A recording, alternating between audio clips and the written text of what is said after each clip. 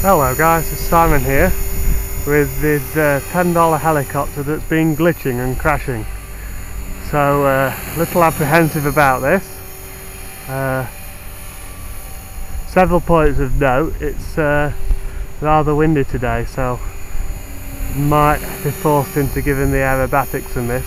And secondly, this helicopter's got glass fibre blades on now. It's got the $3 Hobby King GF325 blades on.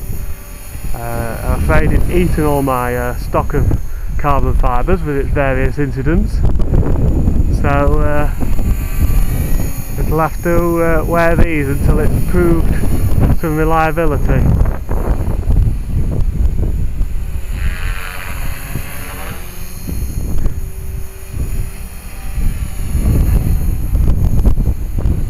Yes, sadly on Sunday I got my little nephews around and I was showing them it in the back garden, and on takeoff it took off by itself, dumped itself down, took off, dumped itself, took off, dumped itself, and on the third dump hit a pile of bricks that I was constructing a ramp for the radio controlled car with. So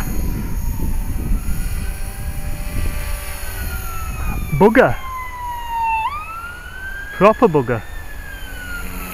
So we'll see what that's like. I can't replicate the glitch on the bench.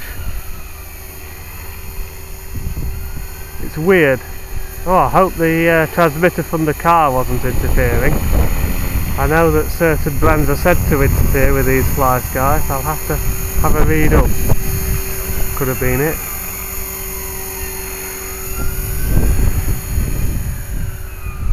Yeah. Well, I get more blade flutter with these glass fibres.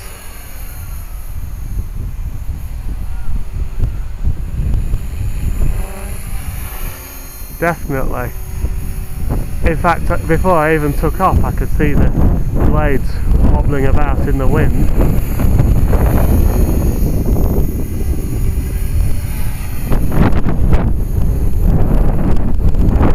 Oh well, it appears to work.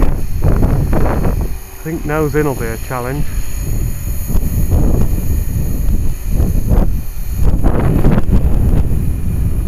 Good lord, it is.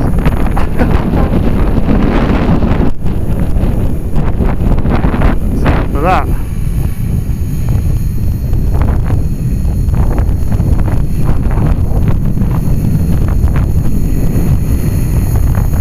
Right, it works, so let's land, and the question is, will it remain working?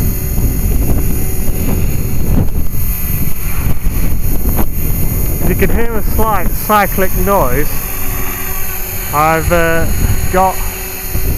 put the old crashed main gear back on. It wasn't too badly damaged, and I tidied up a few frayed bits with a hobby knife. So it's probably not as smooth as it usually is, but there's no point putting new parts on until I've got to the bottom of this glitching. Or at least it's got it out of its system. That wind's wicked.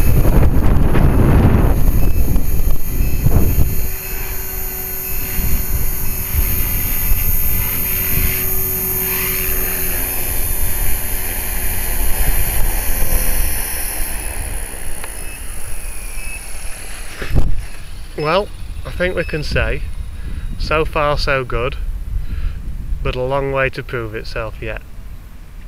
Bye for now.